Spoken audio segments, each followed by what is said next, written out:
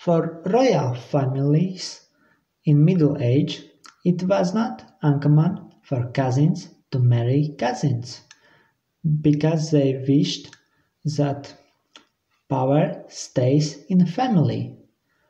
Although it had very ugly consequences because of small genetical diversity.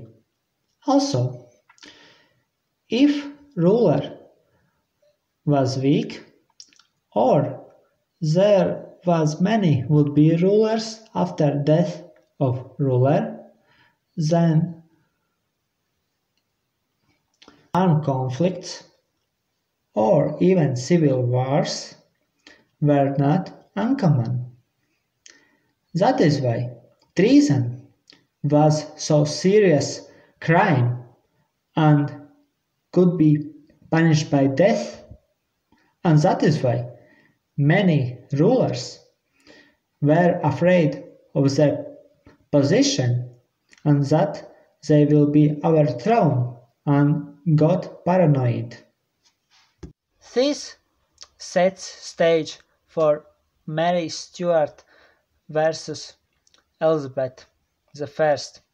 Many wished to see Mary Stuart as Elizabeth I successor, and that took Mary in Elizabeth's bedside. All went more or less good until Mary Stuart's second husband died in suspicious death. Although he was drinker,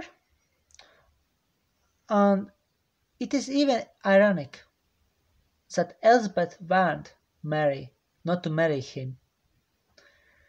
Afterwards, Mary ran away towards Elizabeth because she thought Elizabeth as her friend. They were cousins. But Elizabeth did not see it that way and helped to imprison Mary. After almost 2 decades, 19 years of imprisonment, Elizabeth intercepted Mary's letter where she wished to overthrow Elizabeth out of desperation.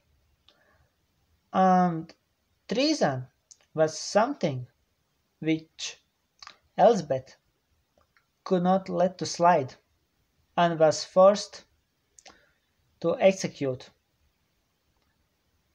Mary.